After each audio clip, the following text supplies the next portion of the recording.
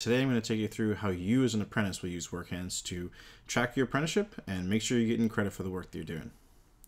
So you should have gotten an invite already. Sign up and create a password and you'll be taken to your apprenticeship dashboard.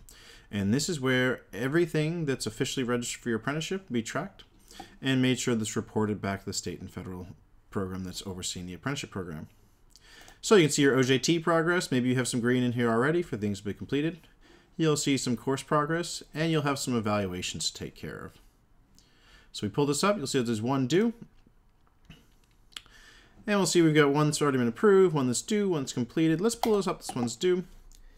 Most programs will ask their apprentices to do a self-evaluation either once a month or once a quarter, and then it'll get sent over to a supervisor for approval. So I'm logged in as Annie.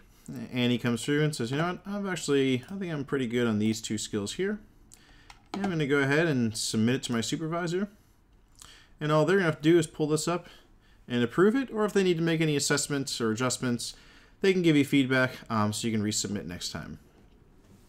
So that's pretty much it. You'll submit that. Once it gets approved, you'll get notified it's all been approved. You'll see your progress updates as you see here. Now, in addition to on-the-job training progress, you'll also be making progress with coursework. This depending on the occupation you're in, you might be doing this online, in-house with a training center. And you should see, which courses you've completed and which ones you've been assigned.